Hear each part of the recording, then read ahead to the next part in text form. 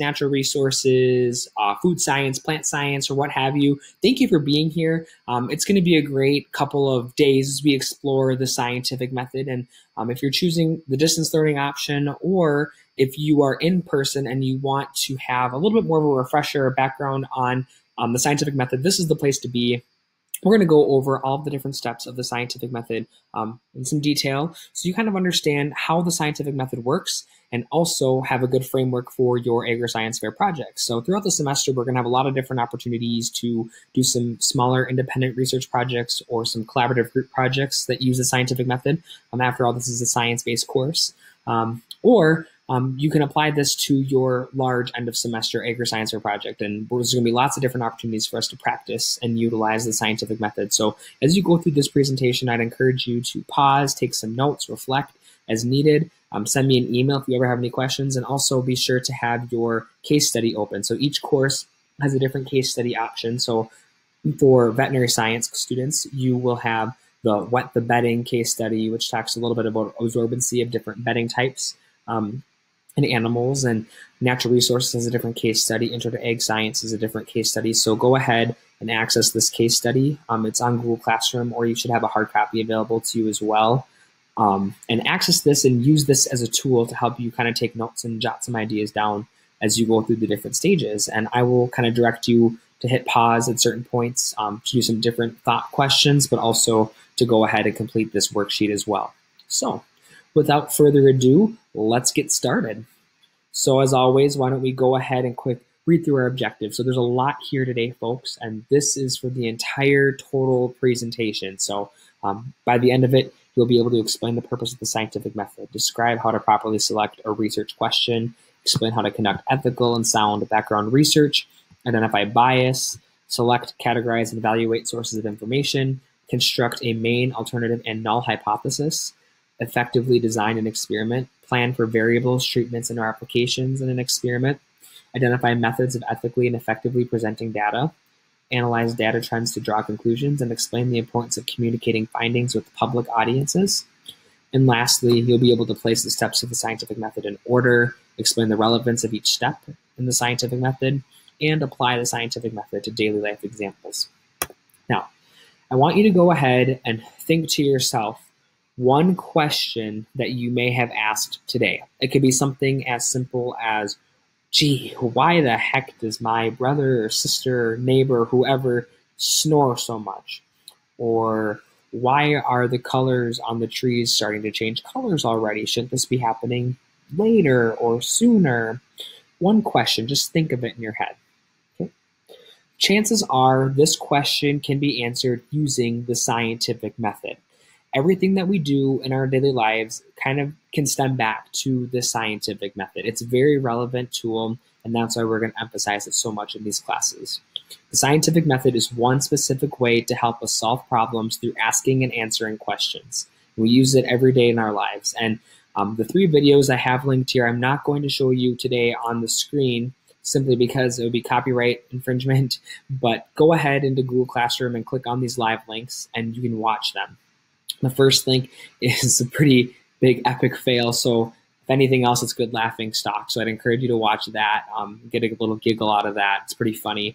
The other 2 videos are a little bit more serious and kind of show us a little bit more about how we use the scientific method intentionally and without even knowing it. So you kind of think to yourself, how are these examples similar and different? Okay, so in this class, no matter if you're in vet science or natural resources or intro to ag, we're going to use the scientific method quite often, and this is going to help guide us to become better scientists and asking and answering our questions, because that's super important. Okay, now the first step of the scientific method, according to many experts, is asking a question, but I would argue that there's something that happens before we ask a question that's just as important as asking the question.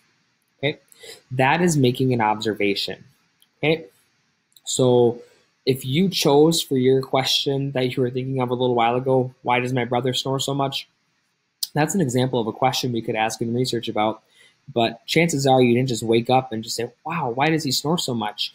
You thought in your head, my brother snores a lot.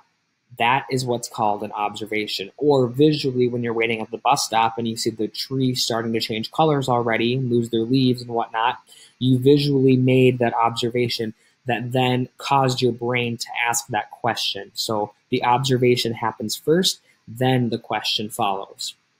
When you write your research paper for me for the final end of semester research project for the Agri-Science Fair, or when you complete individual experiments in class, we're not really going to have an opportunity for you to write an observation first and then a question, but you will think of the observation kind of unconsciously as you write your questions. Okay, so asking a question is the first key step.